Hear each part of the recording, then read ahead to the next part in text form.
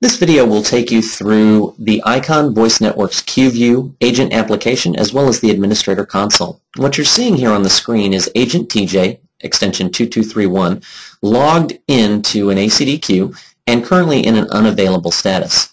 As you can see, we have desktop call control down the left-hand side with the ability to answer an inbound call, place that current call on hold, record a current call, or disconnect. The login, logout feature allows you to get information of which groups and when you logged in if you hover.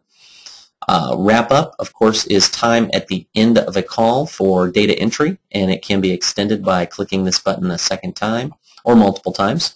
And then finally, the unavailable is to put the phone into an unavailable state so that ACD calls will not be presented. This is for bio breaks or situations where you're going to be away from the phone but don't want to necessarily log out of the queue. In the middle, you can actually see 6 queues, the name of the queue, and when you hover, you get all of the agents that are logged into that current queue and what time they logged in.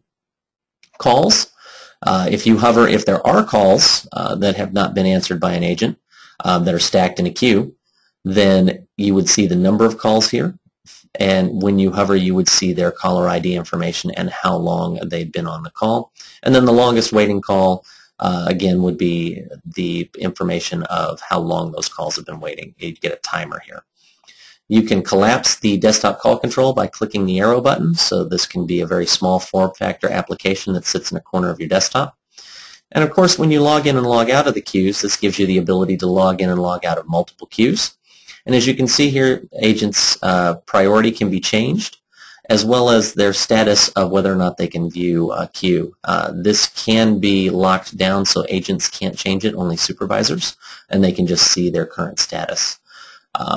The preferred is so that you can log in to specific queues. If you select those as preferred and click log in, then you would log in to just those preferred as opposed to logging into all or logging out of all queues. So as you can see here, this particular agent can view 4 different queues and is actually part of the bottom 2, queues 25 and 26.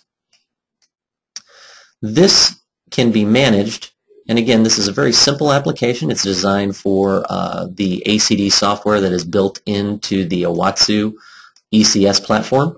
And so if you are an administrator on the system, you can actually have access to the QueVue Administrator portal. First is what server do you log into, followed by assigning agent IDs. So this is where you would assign your agents and the name associated with them.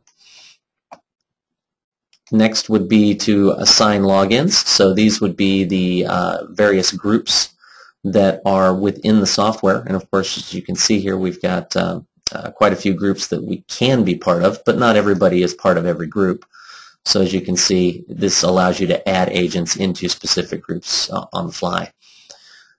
So these are, again, what they are logged into. You can also assign their priority, so what they can log into and what their priority is within that particular automatic call distribution group.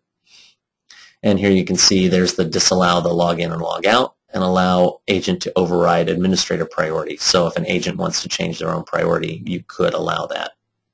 Next are the actual ACD groups themselves. So the group ID number followed by the access number, that's the 4-digit dial or extension to move a call into an ACD group, followed by the name of the queue, followed by how many calls alert at a low priority, medium, or high priority. And you're going to see those thresholds in the queue thresholds 2 links down. And then the expiration timer is when does that person drop out of that ACD group or messaging. Supervisors, so these would be all of your supervisor IDs.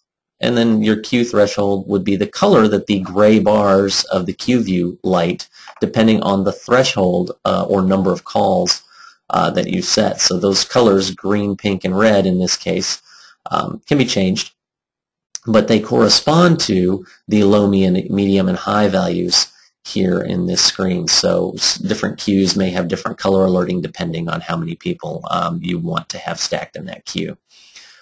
And that is the brief summary of the Icon Voice Network's QueVue, the Icon Voice Network's QueVue Administrator Console. We hope this gives you a good idea or understanding of how to quickly visualize what's going on in your automatic call distribution or ACD group. We've designed this to make it very simple and easy to use. Thank you for your time.